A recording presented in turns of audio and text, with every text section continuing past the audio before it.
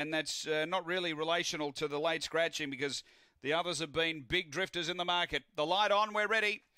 This is race 4, 250, what a kicker. It is the late mail for Paul Fagan.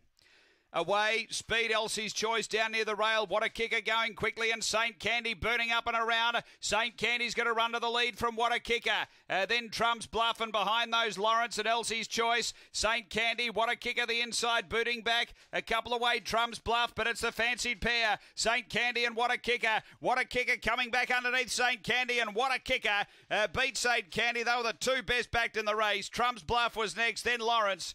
And Elsie's Choice is back at the tail end. Time here, it's around, in fact, 23:11 after the running of race number 4. And it is 5, 8, 7 and 4.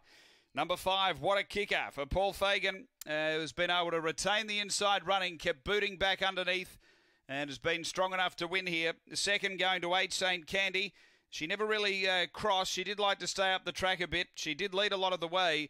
And 7 third, which is Trump's Bluff for Tony Nobes. So 5 the winner, What a Kicker, Paul Fagan. 8 St. Candy for Alan Randall, second. And 7 Trump's Bluff for Tony Nobes. 23:11 the time. 4 is fourth home, Lawrence, after race 4 at Gawler.